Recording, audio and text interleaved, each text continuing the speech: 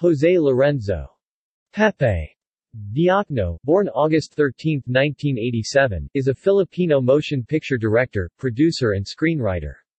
His debut film, Encuentro, premiered at the 2009 Venice Film Festival and received the Lion of the Future Luigi de Laurentiis Award for Best Debut Film, as well as the Orizzonte Prize for New Trends in Cinema. Early life.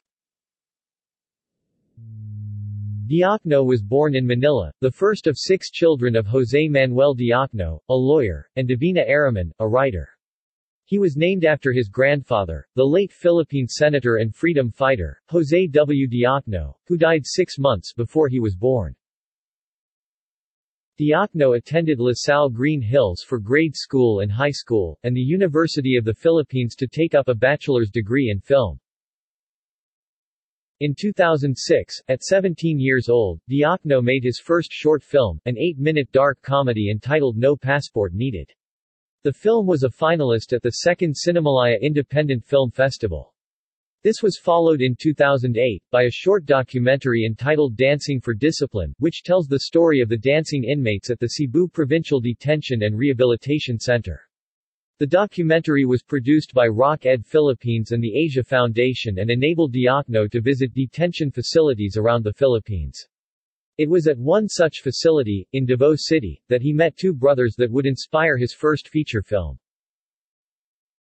Career. Film.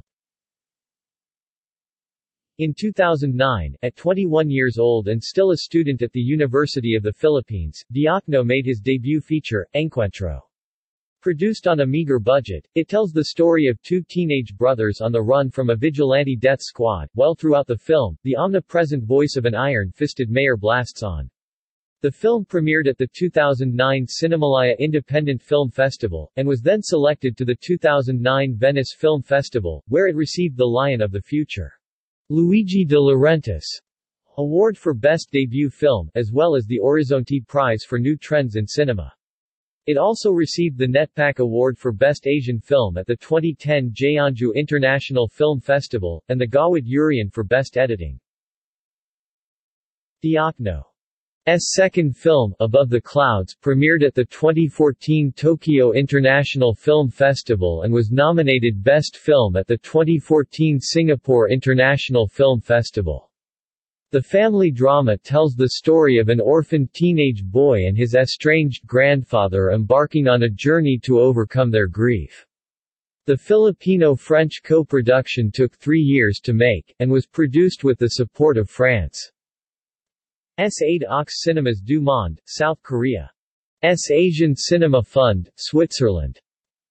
Vision Sud-Est and the Arte Prize from the 2012 Berlin International Film Festival. In 2015, Diokno produced his third feature, Kapatiran, an experimental film cum cinematic essay on fraternities and Filipino society's tribal nature. It was an official selection at the Karlovy Vary International Film Festival, and was a grantee of the Q Cinema Film Festival. In some ways, the film was a return to Diokno's roots. A low-budget, realist work of social commentary. Critics described the film as absolutely brave, exceptionally personal and powerful, harsh, heartening, dizzying, and deadly, and a fascinating experiment. Other projects. In 2015, Diokno, along with frequent collaborators Bianca Balbena and Lilith Reyes, embarked into television with Single, a romantic comedy miniseries about the lives of Filipino millennials.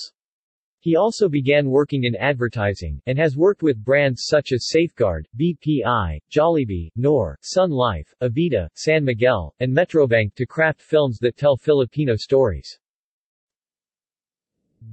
Diokno is chairman of Epic Media, the independent production company behind Lav Diaz's Berlin Silver Bear winner, Hele sa Hiwega ng Hapis, and the box office hit That Thing Called Tadhana. He is also the editor-in-chief and a columnist of the Philippine Star's Saturday pop culture section, Supreme. Filmography. Ancestry. He is Filipino. References. External links.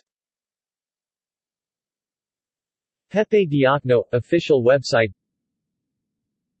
Pepe Diokno on Facebook. Pepe Diokno on IMDb.